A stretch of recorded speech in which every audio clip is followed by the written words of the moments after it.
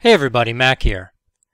In part 1 of this series, I tried might and main to achieve better than 60 FPS performance in DCS World A10C. While I was able to reach just at that level, the fact that changing resolution even to what I consider to be quite low levels was troubling. Going through the paces from 2560 by 1600 top settings to 1680 by 1050 with no anti-aliasing enabled, I was still unable to achieve what I wanted. This was in all a frustrating and time-consuming process that was nonetheless educational. I did some research on the subject and came to the conclusion that the best solution would be to purchase a relatively recent NVIDIA graphics card. The reason for this is that AMD has done no DirectX 9 driver optimization or support for some years. As DCS World is still a DirectX 9 title, AMD's products will always be hamstrung while running DCS World.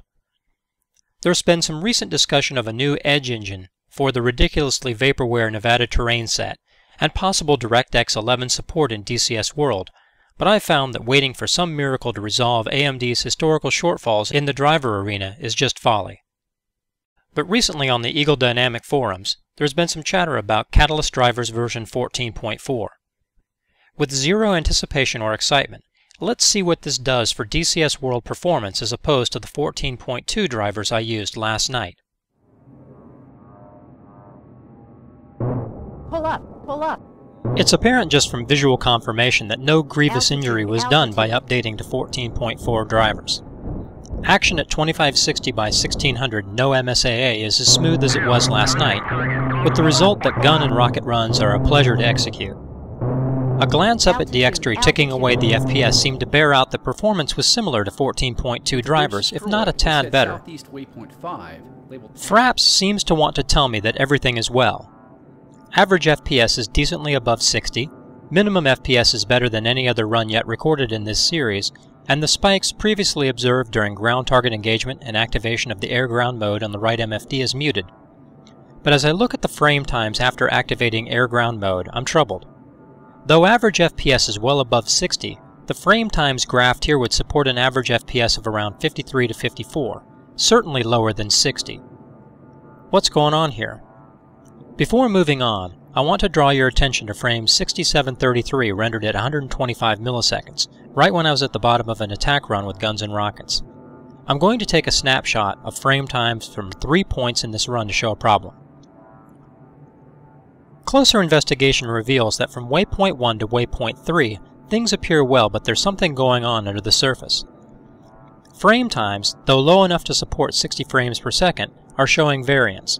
It's not much, just the difference between 12.75 milliseconds and 15 milliseconds, but it suggests that there's some traffic jam happening that may cause problems later.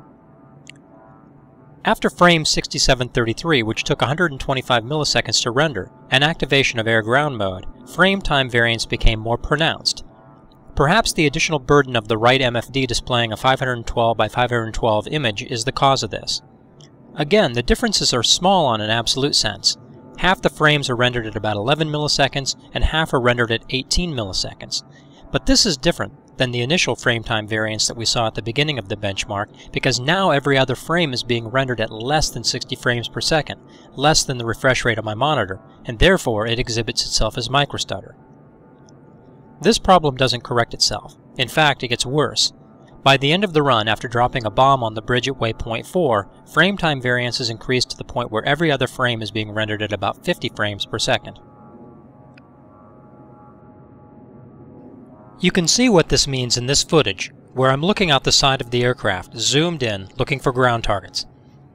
During this footage, I'm flying at about 12,000 feet, zoomed all the way in to simulate the use of optical aids. The effect of microstutter on image quality is subtle, but it makes a sometimes difficult task even more so. This is not a new problem. Microstutter was present under Catalyst 14.2, but not at all times, or under all resolutions. Though my system was not able to reach anywhere near 60 frames per second at 2560 by 1600 ultra settings, frame time variance was still less than 10% from one frame to the next. This suggests that the phenomena might not have anything at all to do with total load placed upon the GPUs, but something else, perhaps total data throughput.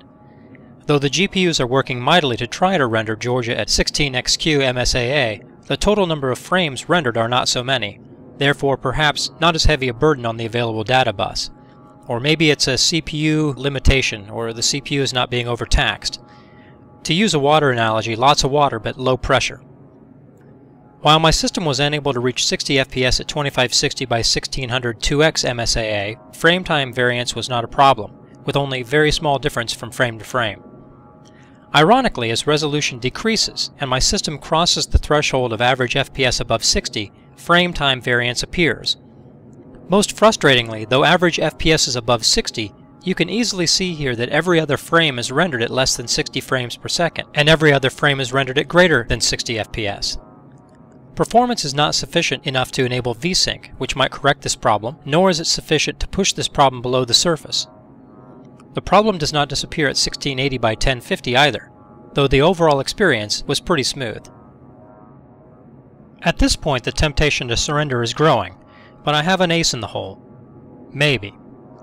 What I haven't mentioned is that up to this point I've been running a modification of the graphics.lua file to allow for very high view distance. That is to say, farther than the view distance allowed by the default high visibility setting in options.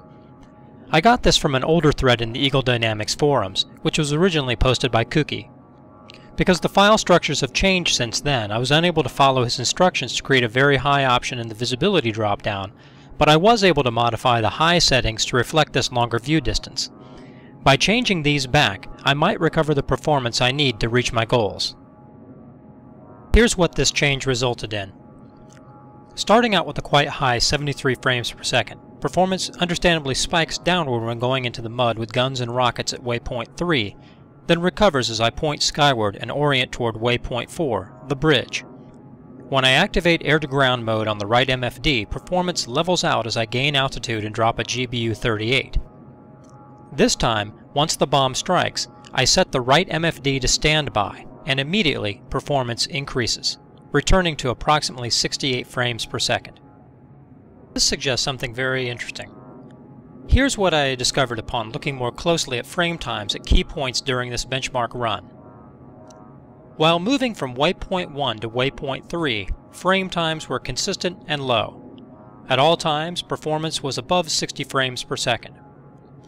After attacking the insurgent convoy at waypoint 3 and orienting toward waypoint 4, I switched on air-to-ground mode and microstuttering began.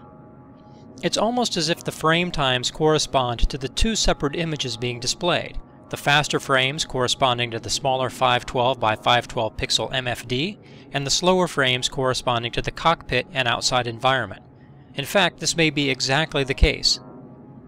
Once I drop a GBU 38 on the bridge at waypoint 4, I set the right MFD to standby, and though frame times remain variable, performance increases to the point where all frames are rendered faster than 16.6 milliseconds. Microstutter remains once induced, but is not observable on a 60 Hz monitor since all 60 frames are being served up in time. I tested out my theory that microstutter was linked to MFD imagery, and that it is also persistent by means of using Mavericks and the FLIR pod. I loaded up a training mission, selected a loadout of Mavericks, and then headed toward a target array. I established Angels 10, ingressed toward the array, began benchmarking at 10 nautical miles, activated the Maverick pod at 7 nautical miles, and fired a Maverick at 5 nautical miles. Once the target was struck, I waited 20 seconds, set the right MFD to standby, and then continued over the target array at Angels 10. The results were exactly as expected. 60 frames per second prior to activating the FLIR pod on the right MFD, then a period of decreased performance as the FLIR pod was active, then a slight bump as the target was struck and destroyed, then a recovery of performance following deactivation of the FLIR pod imagery.